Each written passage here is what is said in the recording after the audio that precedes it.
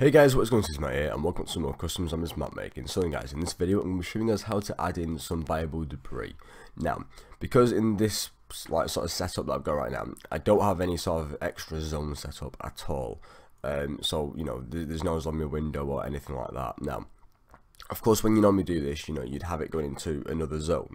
Now, because I don't, I won't be adding in any of the KVPs, things like that, which, you know, enable the next zombie spawner. Now, I will let you guys know when to add them. You know, I will show you, you know, where to add them and what they need to be.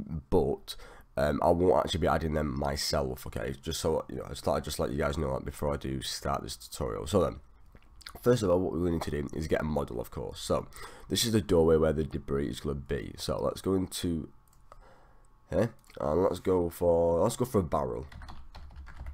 There we go. Let's go for that.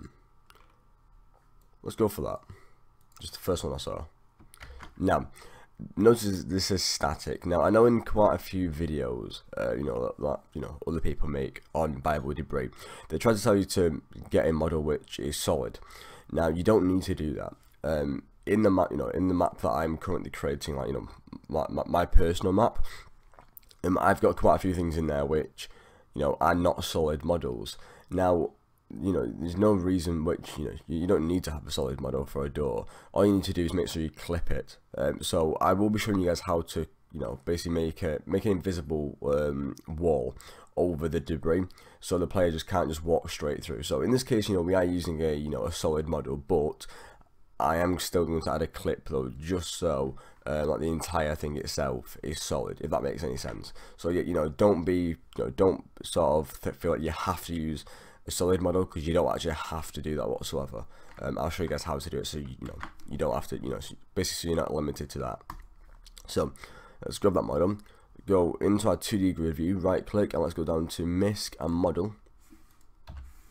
There we go, and let's go down to X model and open that. There we go. So I'm going to just lie this down like this.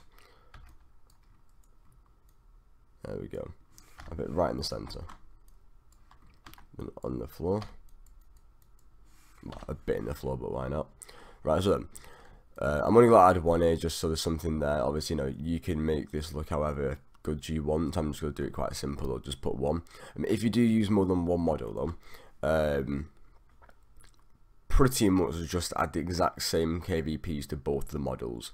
For example, if I wanted to, I could quite easily just copy it, just make sure I've got the same KVPs on you know, on both of them, and they'll both basically do the same thing then. So you know, you can have as many models as you like, just make sure that you add, you know, the same KVPs to each one. So next what we need to do is make this into a script model, because at the moment this is just a normal model here. You can see we've got misc model. We need to make that into a script one. So you click on the model itself and right click, go down to script and model. Now you can see that's changed now to script model. You can just edit that if you want to, but that's just the way I do it. So now we've got a script model.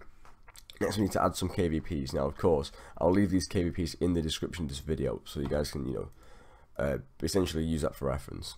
So first of all, what we're going to do is go to target, and this will be the name of the spawner. So you know, I won't actually be adding this. This is just what you could have. So maybe this could be zone 3 underscore spawners. Okay, so that would be the zone name of the next one. So you know, if I did have zombies here, I would add this. So it's your zone name. It could be whatever it is. So zone something maybe. I don't know. Second underscore zone underscore spawners. You know, whatever you need. So that's what you'll add there if you are putting zombies into the next room. I'm not doing so. I'm not going to be adding that myself. So next, it's going to be script.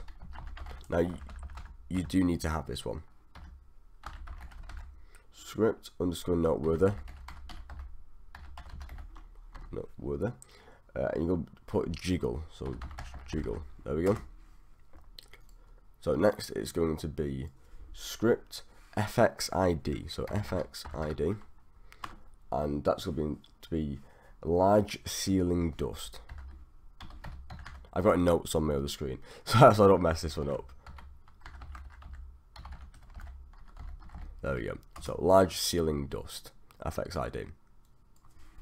So next it's going to be script underscore fire fx. So we can leave a script there. So fire fx. And that's going to be poltergeist.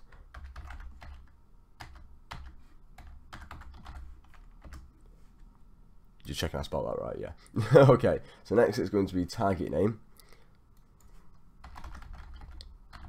Target name. And this one is going to be basically the name of the debris. So I'm just going to call this just debris 1. Just something simple. So whatever you want to call this debris. So debris 1. Next, you're going to do spawn flags. That was spelled really badly. No, not capitals, come on. There we go. And that's going to be 1. So spawn flags 1. Next, it's going to be script link 2. So script link. Now make sure you have the capital T now. So it's capital T, then O. Okay, make sure you have that capital in there. So script link 2, 1. Now, if this isn't your first debris, if this is, you know, like your second or third one, you need to change that 1 to whatever you need it to be. I'll explain that a bit later on why, but pretty much when you buy debris in, you know, any other map, you notice that the debris sort of moves to another location and then disappears. That location which it moves to is pretty much, we're going to put a script struct in the map in a second, and that's going to be where it moves to, that point in the map. Now obviously to link the model to that script struct, you need to link them together, which is what this link to does. So obviously if we've got more than one debris in the map, then we can't have the value of 1 for both of them, or else, you know, they'll interfere with each other. So you can have 1 for this one because this is the first one, but if we're making another one, you'd have script link 2 of the value, or 3 or 4, you know, and so on. So just make sure that you have that value depending on how many you have, really. Right, so then next what we need to do is exit out of this. There we go. So next we need to actually add in the script struct. So we'll right click in the 2D grid view, go down to script and struct. So I'm going to put it about here, just a little bit above the ground. No reason really, just want to. So next we need to add some KVPs now for this. Now there's only one KVP for this, and it's script link name, and we'll have that as 1. Okay, so again, you know, if you have more than one, you need to have this link, this, you know, this value of the script link name, so the same as this. So I'm going to put 1 for that. So, you know, if it was our second one and I put, you know, script link 2 for this, if I put, you know, value of, let's say 7 or something, then this would have to be 7 here. Okay, so just make sure you have them both as the same one there. There we go. So next what we need to do is actually add the clip around this. Okay, now this is the part that most people don't actually show you this, because I don't know why, but a lot of people seem to think that you have to have a static model here, you know, that's solid. You don't whatsoever. So what we're going to do next is actually add a clip over this, so an invisible barrier, which will of course disappear when the door is opened. So I'm just going to put it around the entire door pretty much. Just make it fit properly. So I'm just going to clip the edges as well, because I don't want the player to essentially run into any sharp edges, you know, and get stuck on them. So I'm just going to clip the edges a second, just to make it so it's just a little bit better for gameplay, really. You don't have to do this, of course, just, this is just me. But what have I just done? I don't deselect everything. There we go. So just try and go into this, but I've selected the model by accident. There we go. And just texture that with clip. There we go. Yeah, so somehow a bit of a mess up there. I didn't realise I even had it selected still. There we go. So just draw a clip over it. Very easy to do. You know, if you followed the other tutorials, you know, you'll have made clips several times. So texture that with clip. Next, what we need to do is make this into a script brush model. So usually when we have sort of like, you know, like a door, like one of these doors here, you would have, you know, a brush model. So right click, while you only got this clip selected, go down to script and brush model. Okay, so that means that we can basically add some sort of functionality behind this. So next what we're going to need to do is enter some KVPs in for this. So what we're going to do is we'll do script delete